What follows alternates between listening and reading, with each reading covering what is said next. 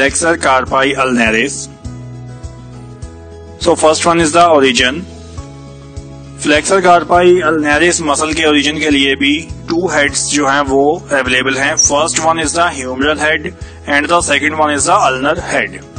सो जो humeral head है that originates from the medial epicondyle of the humerus, जो कि कॉमन फ्लेक्सर ओरिजिन है, वहीं से वो ओरिजिनेट करेगा. लेकिन जो अल्नर हेड है that is from the medial margin of the ओलिक्रेनॉन. जो ओलिक्रेनॉन है उसके मीडियल मार्जिन से ओरिजिनेट करेगा ulnar head. Next is the insertion.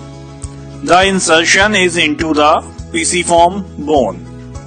Flexor कार्पाई अल्नारिस muscle जो है उसकी इंसर्शन होगी पीसीफॉर्म बोन के ऊपर. So next is the nerve supply.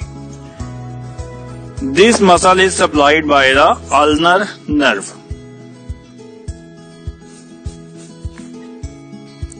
So next is the action of the muscle.